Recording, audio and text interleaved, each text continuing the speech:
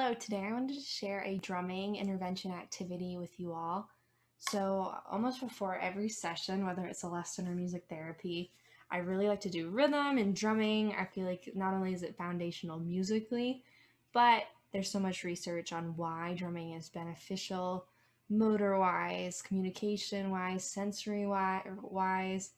It really lights up different parts of the brain and has been shown to elicit connectivity between different parts of the brain with this rhythm, drumming, and verbalizing and drumming can really connect those neural pathways in our brains. And so I really like to start it as a way for sensory integration into sessions, and to kind of ground ourselves, to kind of check in where clients are that day, or students where they are that day, and work on rhythms.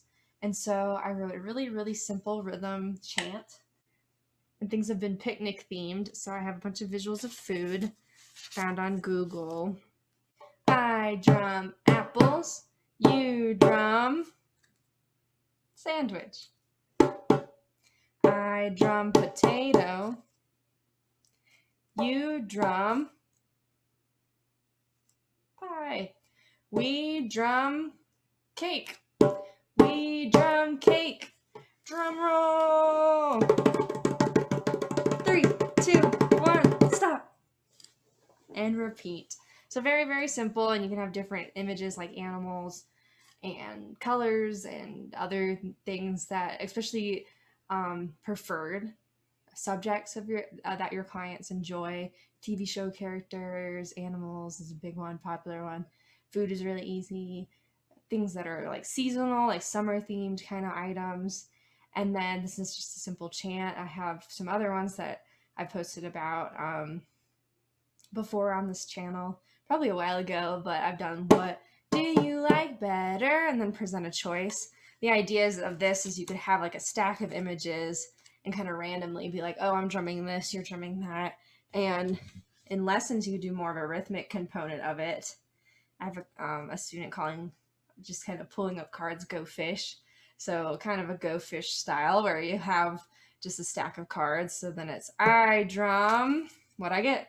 A ta. You drum, what'd you get? And then you could, TT, ta, or you could do a number system, quarter note, eighth note, really whatever you're working on with your students and clients, you can make that work in this really simple chant. That's fun and can elicit that drumming in a structure as well. And if your client has difficulty with like I and you pronouns and kind of understanding whose turn it is, you can always use names. Bonnie drums ta.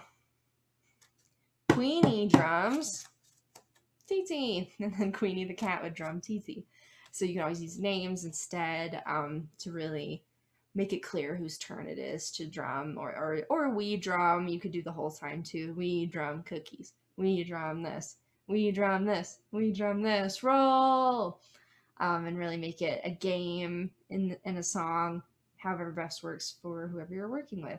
So I hope you found this drumming chant helpful. Even without the chant, the idea of having a stack of rhythms, I've had like a bunch of these stacked, and we'll go fish. Oh, I got a ta, ta. And then, Queenie, go fish.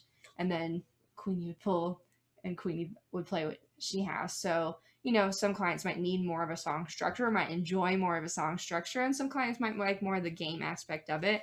And as long as you're getting that end goal of drumming and verbalizing, that's where all the benefits are in. So however you want to get there, it's kind of up to you and your client collaboratively figuring out what's the most fun. So I hope that you enjoyed that. I post a video every Tuesday. Right now I'm writing all original and sharing all original activities. Sometimes I do covers and make that really clear when it is a cover as well. And if you like the video, please subscribe for more, like it, share it with somebody you think would like it, and happy drumming!